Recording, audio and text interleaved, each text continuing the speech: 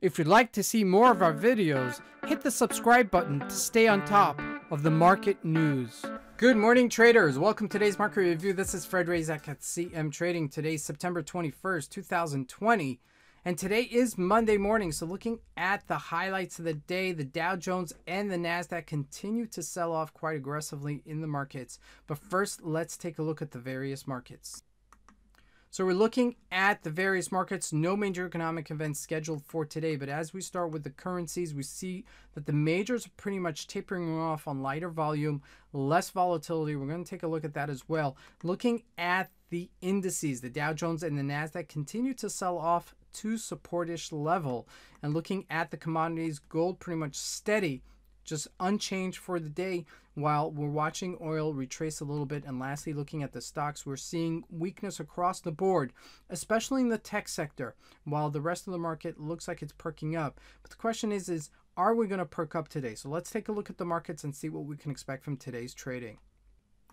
So let's just highlight this. Okay, we're looking at the Euro USD at a 4-hour chart. You can see pretty much we've been in this tight range, okay, a 200 to 150 pip range over the past month and a half, okay, and that's after going up over 600 to 700 pips, okay. So relatively we're still trading with this in range, okay. We're flat at this 118-ish level right now, so really nothing to write home about. When we look at the GBP USD, we saw a little bit of a bounce after a decent retracement in the Euro USD from 134 down to 127.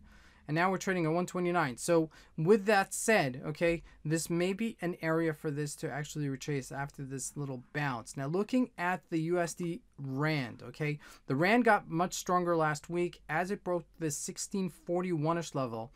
But as we're looking at it right now, it is bouncing. But what was previous support should be subsequent resistance. So I don't expect it to go above 1641 and possibly later selling off. So that could be a play as that unfolds. Now looking at oil. All right, we're looking at gold. We're trading right now at 1951. Okay, now this has also been in a range over the past month and a half. Okay, between this 1967 and 1900-ish level. Okay, now altogether we're trading right on the upper range of it. Okay, so nothing really bouncing at me right now. If you look at the moving averages, we're right there. Okay, so nothing really bouncing out. So I'm waiting for some sort of catalyst. Okay, as we get closer to the election day, which is happening November 3rd, I do expect oil to actually rally before then or subsequent to up to it. Okay, so that could be a play as this still unfolds. All right, but you're not going to get it so quickly. Okay, it's going to trickle up. All of a sudden you'll look at it, it'll be at 1967 and say, wait a second, where did it get here?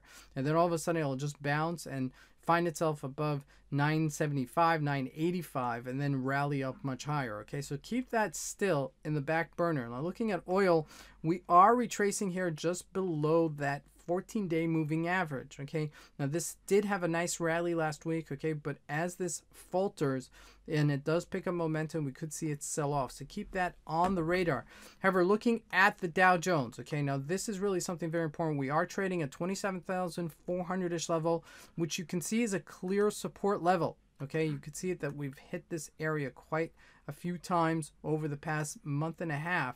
So with that said, okay, if we don't sustain it today and we do break it, we could get back to the 26,000-ish level. Okay, now I do expect another 1,000-point retracement at some point.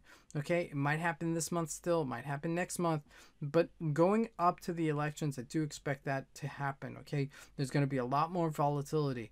Now the stocks have to trade in tandem, which means that the stocks really have to show some sort of strength. But we're looking at some of the majors. If we look at Apple, okay, we can't populate a graph more than this, but you could see that it's retracing down from 117, 120-ish level, okay, down to 104. Okay, so that's a massive retracement for Apple. If we look at Microsoft, also dipped below $200. We actually got a little bit of a bounce on Amazon last week, but altogether it's down below that $3,000 mark. Okay, so across the board we're seeing some weakness. However, there are pockets of upticks that we see all the time. Okay, JP Morgan last week, although it broke its trend line, it was trading up on the day. Okay, it's still on a tight range, but it was trading up. Okay, so the market's still reluctant to really sell off just aggressively. but when they do, they will catch up. Okay, the stocks will catch up. Either the NASDAQ or the Dow Jones is going to take the lead and then bring down the stocks, or vice versa. Okay, so you got to really keep a very sharp eye.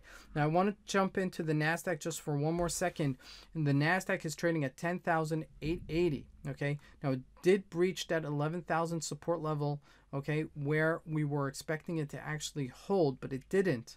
Okay, the next support level is 10,300. So we do have about 550 points still that we can have some downside momentum, okay, going into this week's trading. So keep that in mind, all right, if these stocks do not bounce later today. This is Fred Razak. I want to wish you guys a great trading day. Thank you.